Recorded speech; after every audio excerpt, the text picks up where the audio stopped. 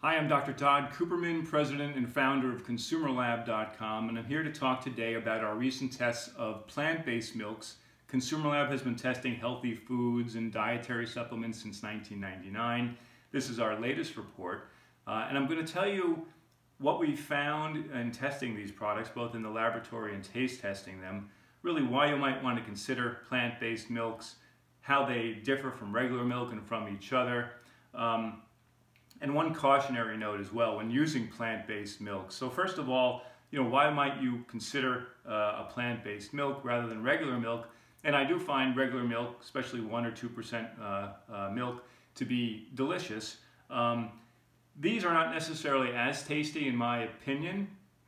However, what they don't have are the calories that you get from regular milk, which is about 120, 130 calories per cup. These have about 50 to 80 calories per cup, although these are mostly unsweetened. One exception being an oat-based milk, Oatly, in which they've actually converted some of the carbohydrates from or starch from oats into sugar, a sugar called maltose. So it actually claims to have some added sugar, even though it's not technically added, but it does give it about as many calories as regular milk. Other reasons to consider plant-based milks versus regular milk is that the fat in these are all basically polyunsaturated fats or unsaturated fats.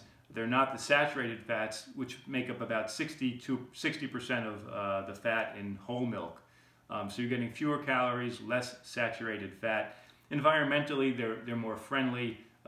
Cows produce a lot of methane, contributing to global warming. There's a lot less of that going on with these plant-based milks, and they use less resources, although some of the almond milks do use a lot of water to produce almond. Still not as much as you need to produce regular milk. In terms of what we found testing these, the good news is that most of them contained what they claim in terms of their nutrients, their vitamins and minerals, and there are significant vitamins and minerals added to these. However, one of the products contained only about 62% of the calcium that it claimed on its label, and it had a lot more of one of its vitamins. So the labeling was incorrect on one of these products. Again, the details are in our report on our site. In terms of how they differ from one another, some of these contain protein. They have added protein, such as from pea protein or soy protein.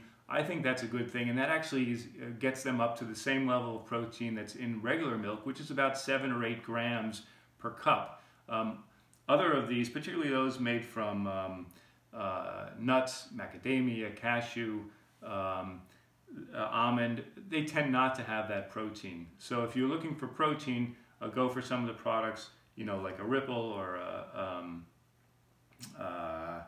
a soy milk that has that added protein.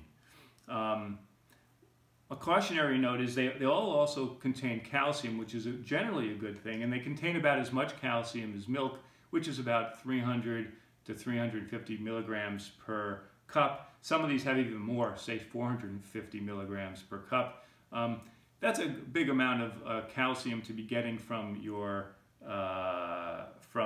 drink, because these are counted as basically dietary supplements in terms of the added vitamins and minerals.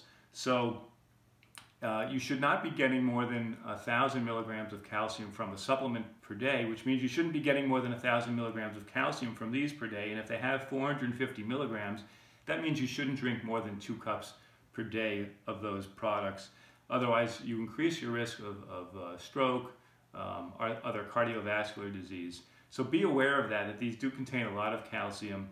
Not all of them, actually. This is a coconut milk. This one does not have calcium. But in general, they do contain a lot of calcium. Many of them also contain B12, which is added. Regular milk, even though it doesn't say it on the label, actually has a little bit of B12. You don't really need a lot of B12. Some of these have that much or more in terms of B12. Most of them also have vitamin D added, just as you would get from regular milk where vitamin D is added. And they also contain other vitamins and minerals, often that you'd expect from regular milk. In terms of taste, they don't really live up to the same kind of creamy taste of like a 1 or 2% milk. But some of them are kind of innocuous.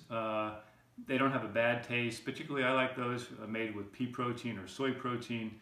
I found some of the nut-based milks that taste a little bit artificial, but taste is really a very subjective thing. So it's really your call. But we also did test all of these in coffees just to see if it whitened the coffee, added a creamy texture to the coffee, didn't create any kind of strange visual effects on the coffee. I wouldn't recommend coconut milk in your coffee. It'll float right to the top. But some of these did go just fine in coffee, which again allows you to cut down on the sugar kind of that you're putting in your coffee from regular milk. And that also goes for lactose-free milk, by the way, where the sugar has been converted, the lactose has been converted to glucose or galactose. So you're still getting all those calories from sugar. So if you have interested in more details from our report, please see it. It's online at ConsumerLab.com. If you have any questions or comments, feel free to post them where you see this video. Again, this is Dr. Tod Cooperman with ConsumerLab.com, and thanks for your time.